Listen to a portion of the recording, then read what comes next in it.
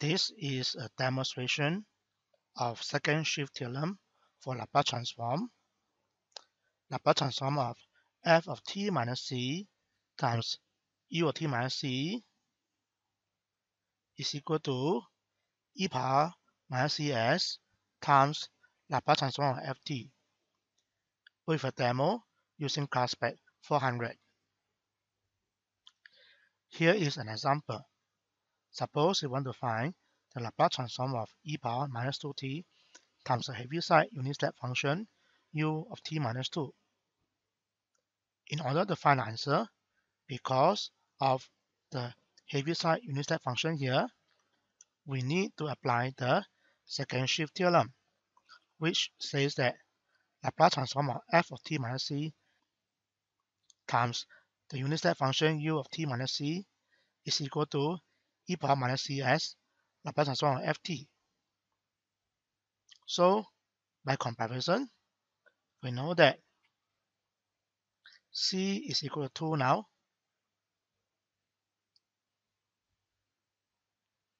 and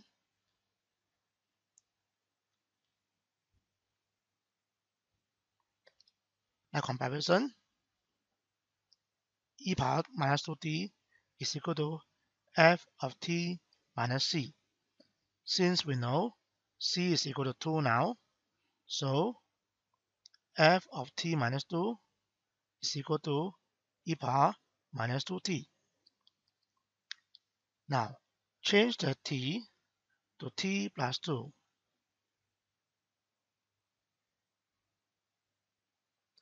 Then we are going to have our ft. So ft is equal to e power minus 2 times bracket t plus 2. So the answer, according to the second shift theorem, this is equal to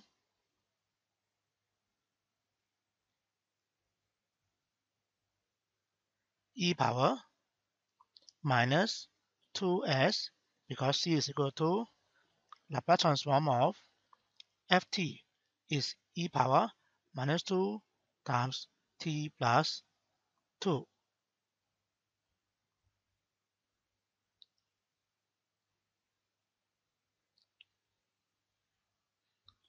Now, this is equal to Laplace transform of e power minus 2t times e power minus 4.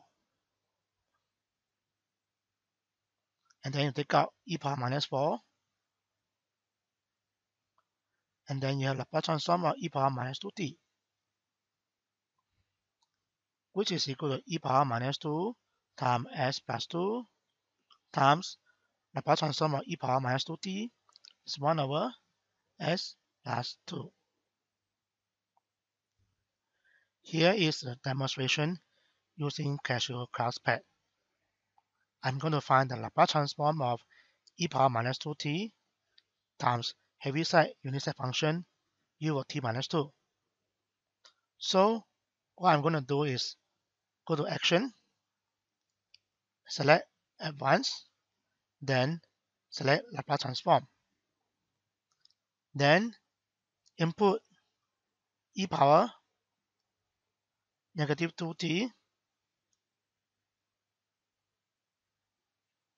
t, which I can use to the keyboard and input a t using alphabet,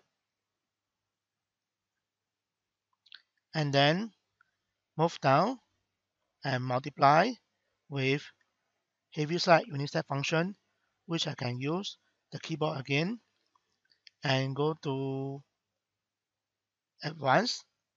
So Math 2, then I'm going to use Advanced. Okay, Advanced, Heaviside unit step function. I'm going to enter alphabet again, t minus 2. Okay, then move to the right, enter a comma. This is a function of t. and then comma again. I want to take Laplace transform, so I'll get a function of s, then close the bracket, and then execute, and this is the answer.